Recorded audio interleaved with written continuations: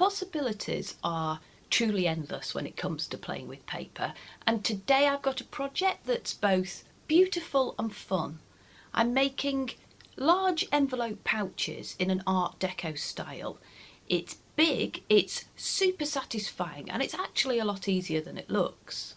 The papers and images that I'm using today to decorate this large envelope pouch are from my friend Barbara here on YouTube, 49 Dragonflies, but I'm taking those images and those papers and I'm embellishing them, so I'm having a go at making them feel more like my own.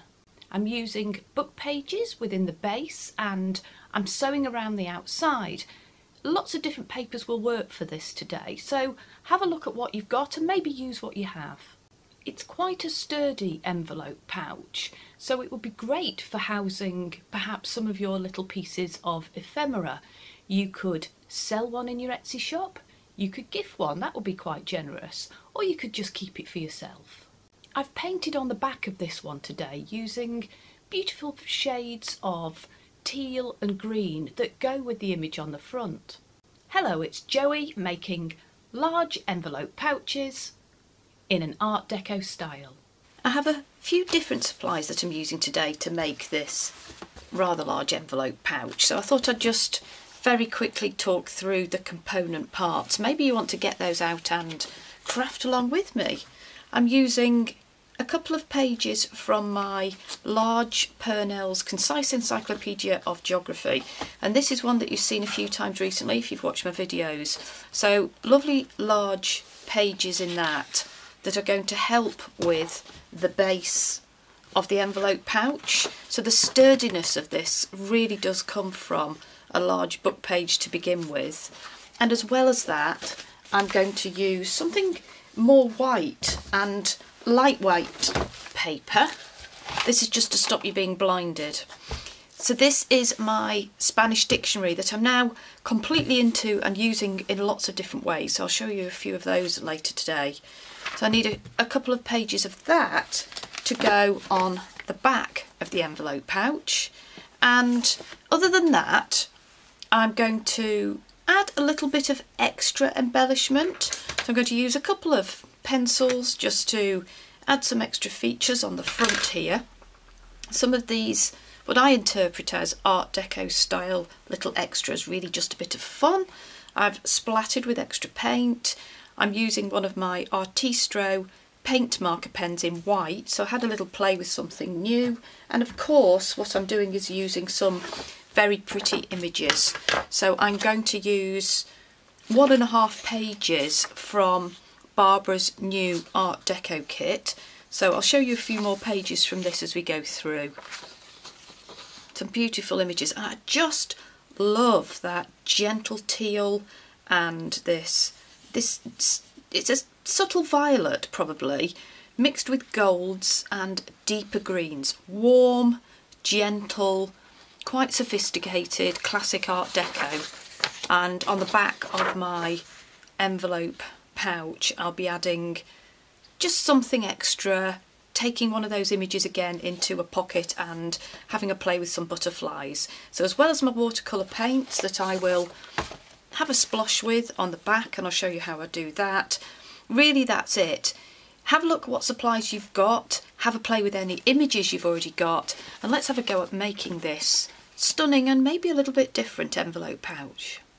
So the first thing I'm going to do is construct the front and also the large envelope flap, and this is going to be sewn on, and it's done in a way where you really can't see any gap. There's no little white bit where there's any book page showing. So for this we need a couple of pieces of a large book page, and this paper it's a great size. It's matte. It's not too resistant to a sewing needle that I'm going to use on my sewing machine a bit later to go around. So that's really, really helpful. And also for some reason I just love playing with this one.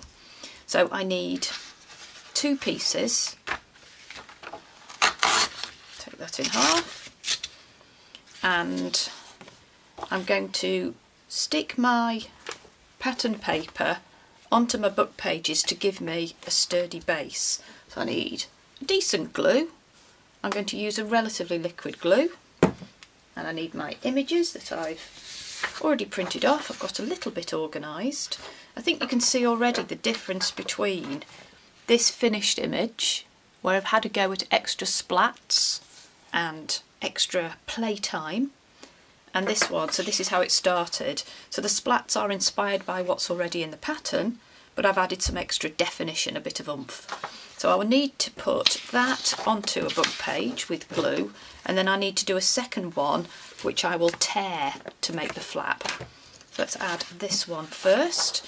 So I'm going to add the glue to the paper that has the image on it, just so that I can be relatively precise about getting it to the edges, although there is a little bit of a get out of jail free card on this one because we're going to sew around it, so you don't need a ton of glue on the back.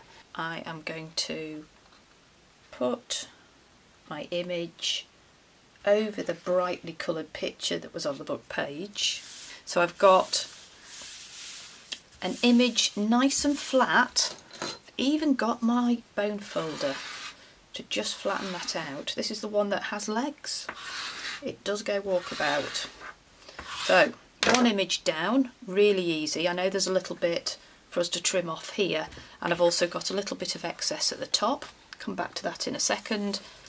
Let's get a second image down, which is what we will use to make the flap.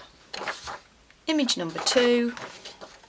I'm only going to use half of this, but let's have a think where we want it to go. So this piece of paper will be used to stick on the top of our front sheet, of our envelope pouch, and we'll see the interior. And I just think that's quite pretty too. So thinking again which side, I don't want to see colour, so I will cover that up, and I'm going to do some of this by tearing because I want some of that texture to remain. The idea of this project is not to have something that looks, dare I say, manufactured. I definitely want something that looks like we've got artistic hands that have been on it, and they have, haven't they? Our artistic hands have been all over this. So there we go, 2 pieces of paper stuck onto 2 large book pages. Nothing difficult about that. What I'm going to do is take my little Fiskars paper trimmer, or my large Fiskars paper trimmer I should say, and take the end off. And because we obviously want both the flap and the front to be just as wide as each other, I'm being quite careful where I trim. I'm taking off all of that extra bit of white from the book page behind, using that little wire that's on my Fiskars paper trimmer to be as precise as possible. Number 1 done, that wasn't too difficult. I'll try to just do pretty much the same again. The odd millimetre here and there we won't talk about. There we are, spot on. So 2 trimmed pieces of paper. So what I want to do now is take one of these and turn it into the flap. So one will be the front, one will be the flap, and the flap is going to take up half of this second sheet. So let's just fold this in half to begin with and tear that down. So I'm going to have, this is the front, this is the flap, and I'm going to use the upper half of the image because I quite like having just a little bit of this lady character still peeping through. I've got her here, I've got her here, and on the front she's obviously sitting down at the bottom left here. So make that quite a sharp crease so that I can tear down it. Let's be brave. Doing okay.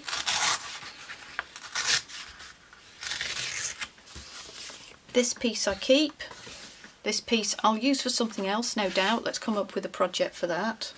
I want to measure 3 centimetres down either side of this smaller piece. So I want 3 centimetres down here, and then we're going to fold it over. So let's just measure. And I'm measuring, although I've got a little bit of extra from my book page behind, to be precise so that things line up, I'm going to measure from where the image starts, my little A4 piece of paper. And I've now got 2 marks where I can fold. It doesn't matter if this isn't precisely 3 centimetres, it's just enough so that we can have a flap that's big enough at the top of our envelope pouch, but also I would say enough surface area here so that when we glue the 2 pieces together there's really enough to attach to each other. Again, giving it a nice squish down to give it a good creased fold. So far nothing difficult really. What I'm going to do is attach this to my front. So I need to make a decision as to whether to keep that rough edge.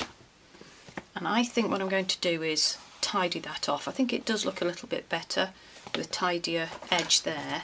So for that I'm going to go in with my scissors and now just take off any of that excess that's just peeping out from behind my sheet that has the image on it. There are times to be tidy and there are times not. This is just one decision, rare though it is, to be on the tidy side. Front, flap. Just before I attach this, I want to add my little corners. I'm going to go for angular corners. So for this I'm going to fold over and make a mark at 4 centimetres up, 4 centimetres in, and they'll obviously be identical when we've cut them because we've folded this over.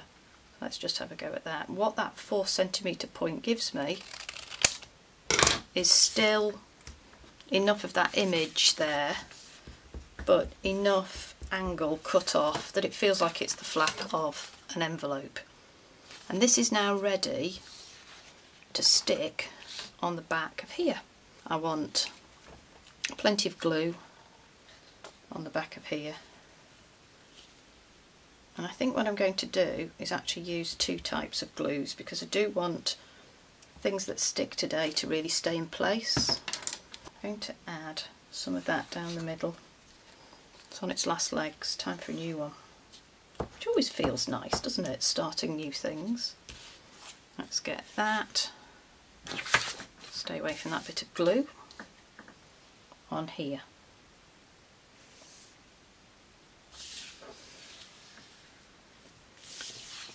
And still very easy. So I've got my front, turn it over, I've got my flap. So far so good, shall we keep going? So it's time to make the back, and in the same vein what I'm going to do is take another of those sheets from my book, another of my lovely book pages, and I'm going to add some other form of book page on top of that because I'm going to have a go at painting. Now you can add any form of decoration you like to this.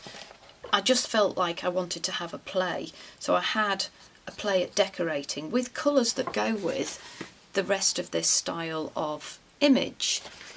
But you don't have to do that, you could leave it blank. Because I wanted to use these green and blue teal shades, I felt that a white paper would be really, really good for acting as a backing to the paint, to those colours. I'm going to add a couple of my white Spanish book pages, so satisfying, to my larger book page. I don't know how many I need, let's just pull 2 or 3 off. A different type of paper, and I do think whenever we're playing with our book pages, it's just really nice to make observations about the different sorts of book page that we see. They feel different, they've got different colours, they've got different fonts, just, you know, the variety. So I want to add White Spanish Dictionary to my book page. So we will get some glue on that, just a little bit in the middle there. Glue that down, and even just the two sheets of paper as they come together give me enough strength to act as the back of this envelope pouch. There's one, getting a bit of glue on my desk. What a mucky pup. Glue on here, and we know that we're going to have to trim this down too to the right hand side. It will be a little bit too wide. We'll need to just take a little bit off. What I want is as much text to show as possible. Can I just tidy that up? Is that roughly okay? What do you think? That looks okay to me. Fine. I will trim this one down so that it matches the width of my front. That cutting sound, also a thing of beauty.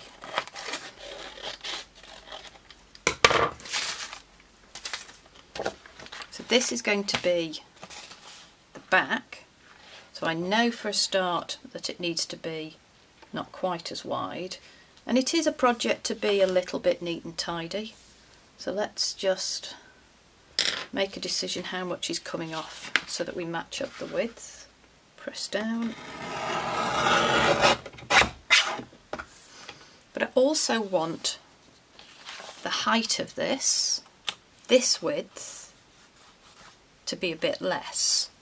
So I want this to be sitting, I'll show you, I want this to sit so that there is a gap here between the top of the back and the fold of the flap. Let me show you on the one that's done. So I want there to be a gap between the top of the back and the fold of the flap. So you can decide how big a gap. What I'm going to do is make sure that this back slightly overlaps where the flap is attached to the front, just to make things a little bit tidier. I didn't particularly aim for that when I made the first one, but by luck it worked that way, and I realised afterwards that that seemed to work. And that means I need to trim this back piece down by a couple of centimetres, so I'll work out where that goes and put a mark. So there's my pencil mark. I'm going to take just bravely, speedily, a couple of centimetres off. And that is the really hard work done. That is the construction done. What I'm going to do is move on to playtime decoration, having a go at adding colour, adding some little bits that make this feel like it's our own. Shall we have a go at that? The first thing I'm going to do is make this image more punchy. So I'm going to take a couple of watercolour pencils and just colour inside this wiggly embellishment on the front, this design. And I decided I would use a teal colour and a black. No science to it.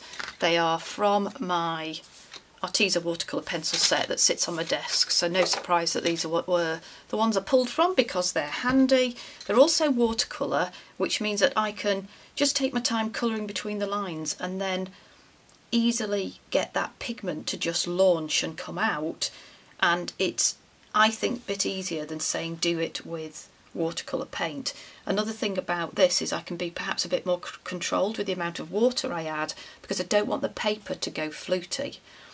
So then what I'm going to do when I have added my pencil is add my little Art Deco features here. So I thought I would have a play with my Arteza paint marker pen for the first time, really just having a bit of a play. So let me have a go at that, and then on top of it I'm going to do a few splats of paint.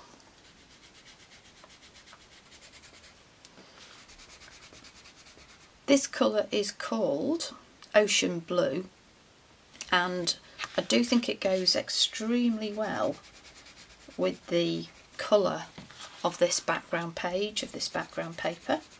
I also felt that not only do I want to add something that makes a digital paper a bit more my own, a bit more, well, two things, a bit more reflective of what I feel this project is about, but also I think it's really fun to take digital papers and then just add another layer on top. Make it your own, and also, biggest tip, make sure you know what you've got. So one of the things I'm doing at the moment is trying to be really a bit more organised when it comes to filing any of my digital papers. It's easy to forget what you've got. I don't know what filing system you have, but one of the most important things I think is to know what you've got and make best use of it. So what's really important, I guess, is to have an electronic filing system, which means it's easy to know what you've got, and certainly to avoid buying the same thing twice. And I do wonder if anyone has ever done that. Let me know.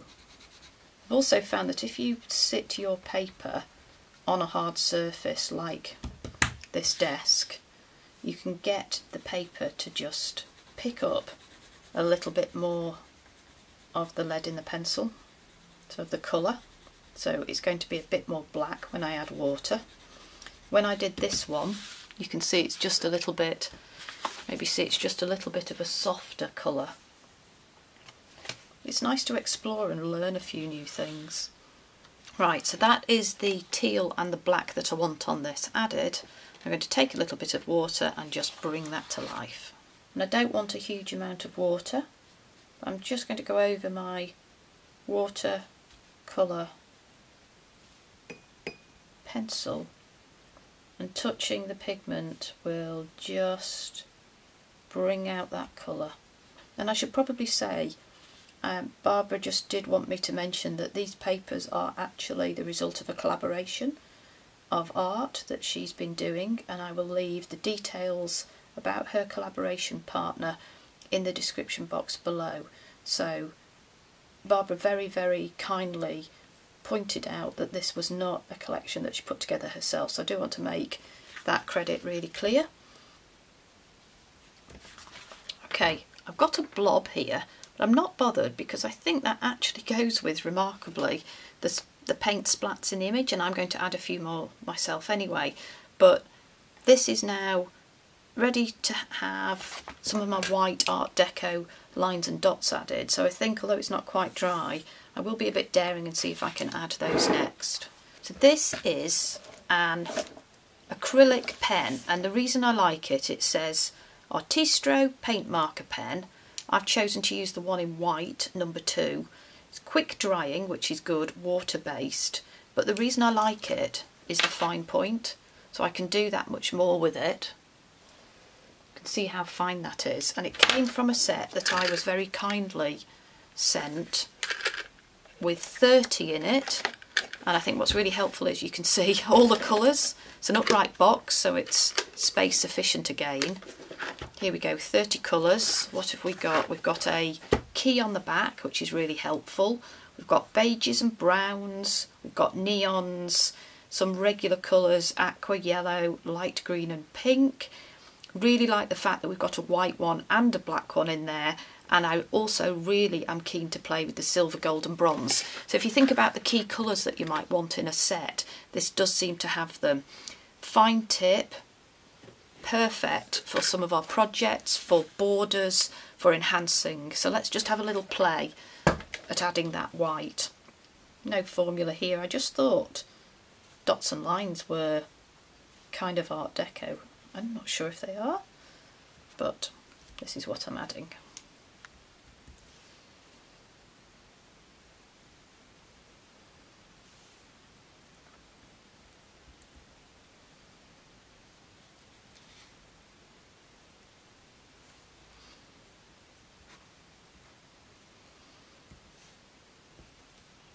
Will that do? I think that's enough.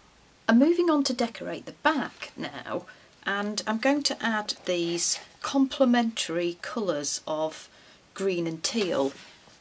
to match the front, and I'm going to have a play with something that's a little bit botanical. So this is really a shrunken version of the backing that I used on some recent little journaling cards that I did with these cute birds. So I made a substrate with book pages and painted behind so that I could add just a little bit of embellishment, and I felt that just shrinking this design and maybe adapting the colours a little bit would work really well. So again, this is part of making this feel like our own, for me, making the best of a digi, but also adding to it in our own way. So I will freehand, I'm not going to add any pencil marks of any type. Let me find the right page, there we go. I think about just over half of this is about the right amount that I want to fill in, so that I can add a bit of a pocket on the right hand side. So I'm taking a small brush to begin with, I'll paint the stalks, and then maybe I'll go in with something a bit smaller and add something in blue. And I'm using my Arteza set of watercolours. I really love these. You can tell how mucky they are from my use. I find them easy to mix. I don't know much about painting at all, and I don't really care actually. I just like dipping my brush in, it's creamy and there's lots of pigment. I feel like I can control it, there's not too many colours. I pretty much use them all. I love the greens, and this is a project where we can really make use of those beautiful greens and teals. Let's have something dramatic. Let's go for some sweeps. I think I'll add all of my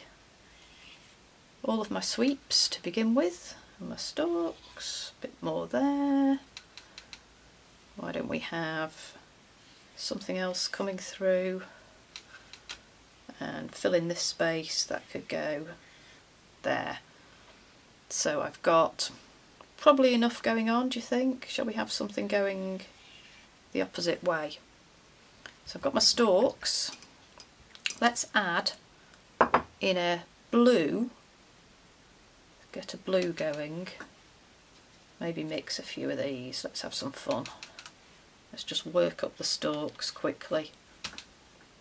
Ka-ching, like that.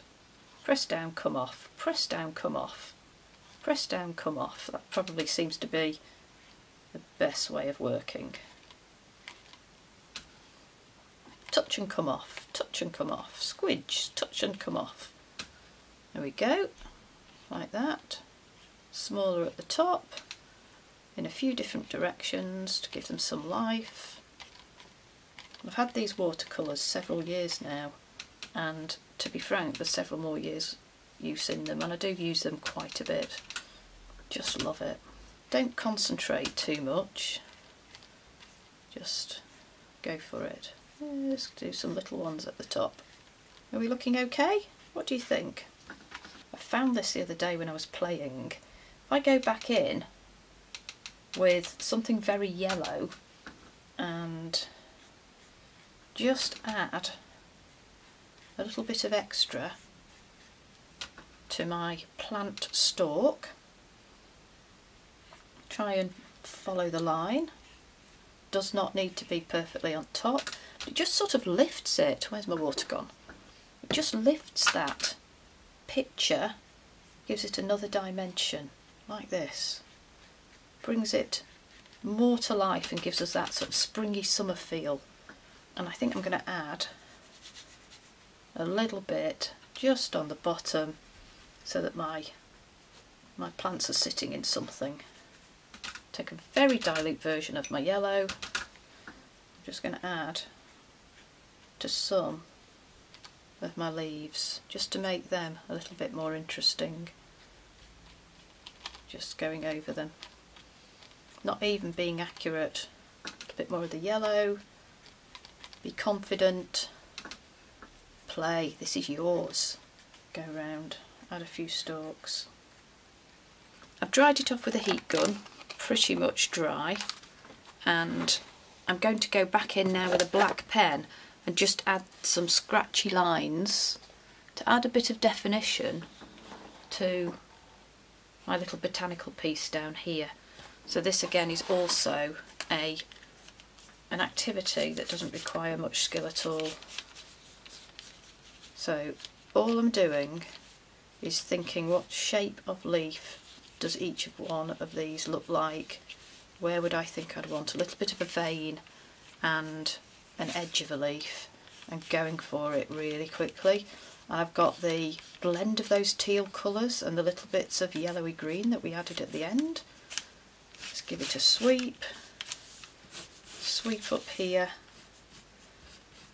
and really incredibly scratchy but fun.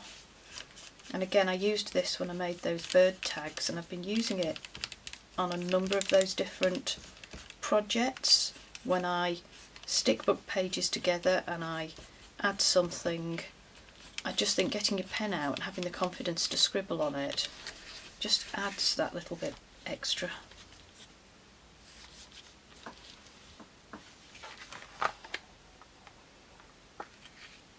And what I want to do at this stage is just add a little bit of context in the form of some splats. I can see in the paper these lovely gold colours, so in her hair, and there's gold in the design of the paper, some very pale beige splats. So I decided that it would be fun to add a bit more of my own. So I'm going to use, because I've got it, Shocking Lime Green Arteza acrylic colours, which I've used before on butterfly wings because it comes out really, really lightweight but still has that iridescence. I'm going to add quite a lot of water, and the least technical activity of the day is this. I'll go all the way over to the right as well, even though I'm going to cover some of that up. We can have the one-handed splat and the Olympic level double-handed splat. Just like that. I'm taking my front and I'm going to do exactly the same. One-handed splat. And you seem to get different size dots if you do it in a few different ways, maybe in a different direction too. And I think what I will do is also make use of a bit of that green that's sitting there left over. The inspiration for this envelope pouch came from a video I watched on a channel called Junk Journal Joy, and I know that she also has a lovely Instagram page, so do check out her channel and take a look at not only the video where she makes her envelope pouch, I think for Happy Mail, but also several of her other videos, because I think she's got some really great ideas on her channel. For the next step, I want to add something to the right hand side here. So I'm going to take a really simple pocket and just add some of the decorative elements that are in the DigiKit. So this was the page that I thought I would use, and I thought I would take the same lady that appears on the front embedded within the teal design and somehow attach that to a pocket. So why don't I cut that out, and I think what I'll do, I've chosen a few, just grabbed a few of my little pockets that I sit making from time to time. I think I need a largish one. That would work. I think I'll use one of these as my basic pocket. If you'd like to make some really basic pockets and you want some very easy steps, I have a video on my channel. I will link it in the description box down below. I've got a video with 3 really easy pockets that you can make, and they're kind of the staple ephemera that you might want to have as a skill at your fingertips, or refer back to if you want to just make some basic pockets for a junk journal spread or for your junk journal. So as I say, I will leave that linked in the description box down below.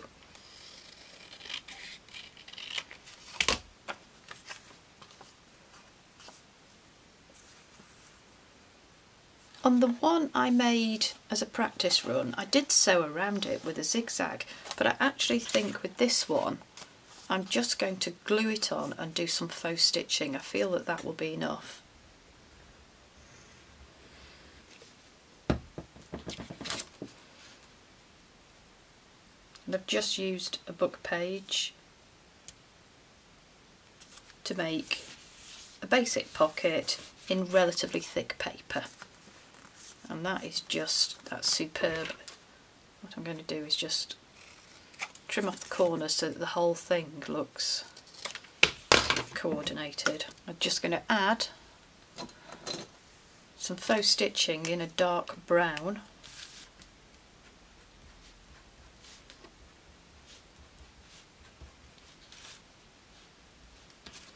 And as I'm sitting here doing this, I know that I want to add more embellishment to this, maybe something sparkly, but I also know I have to stop at some point. Anyway, there's the pocket, and that will go on the right hand side of our back. And I'm going to add a basic embellishment on the left hand side. What shall we have from the Andrea pot? Oh, I've got one cut out. Follow your heart, perfect. I think that can go under there. Leave a bit of a gap at the edges, so don't add glue absolutely everywhere, and then I can tuck my sentiment underneath. So how about there? How about there?